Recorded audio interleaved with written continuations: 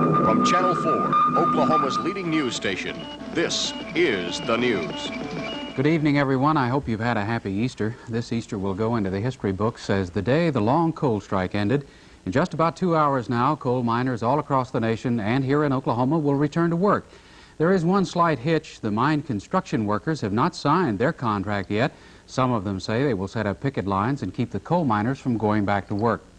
Otherwise, mine inspectors today were checking the mines and the equipment to make sure that the mines are safe when the miners go back to work. Christopher Lewis has a report on a safety trip in an eastern Oklahoma mine.